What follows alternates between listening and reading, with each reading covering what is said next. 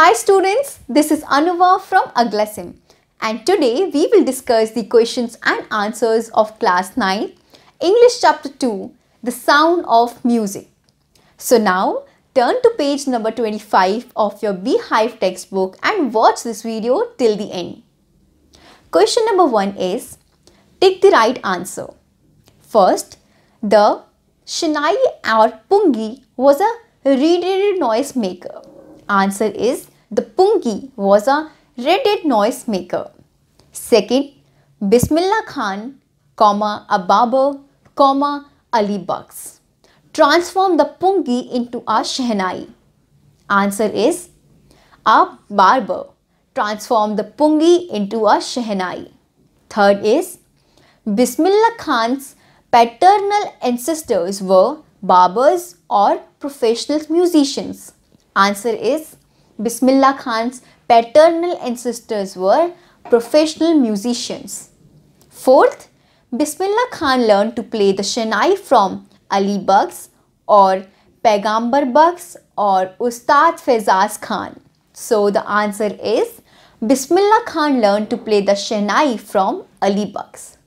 Fifth, Bismillah Khan's first trip abroad was to Afghanistan or USA or Canada. So the answer is Bismillah Khan's first trip abroad was to Afghanistan. Question number 2 is, find the words in the text which show Ustad Bismillah Khan's feelings about the items listed below.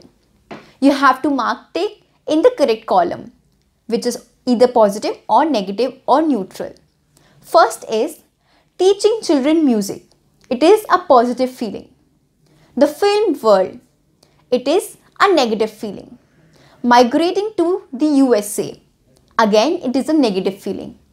Playing at temples. It is a positive feeling. Next, getting the Bharat Ratna. Again, it is a positive feeling. The banks of the Ganga. A positive feeling. Leaving Banaras and Dumrao. It is a negative feeling. Question number 3 is, answer the questions in 30 to 40 words. First part is, why did Aurangzeb ban the playing of the Pungi? So the answer is, Emperor Aurangzeb banned the playing of the musical instrument called Pungi in the royal residence because its sound was shrill and unpleasant. Question number 2 is, how is a Shehnai different from a Pungi? So the answer is, Shehnai has a better tonal quality than Pungi. It is a natural hollow stem pipe with holes on its body and is longer and broader than the Pungi. Shehnai is in a way an improvement upon the Pungi. Question number 3 is, where was the Shehnai played traditionally? How did Bismillah Khan change this? Answer is, traditionally, the Shehnai was a part of the Naubat or traditional ensemble of 9 instruments found at royal courts. Those days, it was played only in temples at weddings. Bismillah Khan changed this by bringing it onto the classical stage. Question number 4 is, when and how did Bismillah Khan get his big break? So the answer is, Bismillah Khan got his big break in 1938 with the opening of the All India Radio in Lucknow. He started playing the Shehnai on radio and soon became quite popular.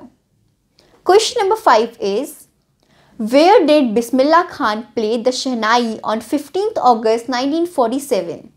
Why was the event historic? Answer is, on August 15, 1947, Bismillah Khan played the Rag Kafi on his Shehnai from the Red Fort. The event was historical because it was the occasion of India's independence from British rule. Question number 6 is, why did Bismillah Khan refuse to start a Shehnai school in the USA?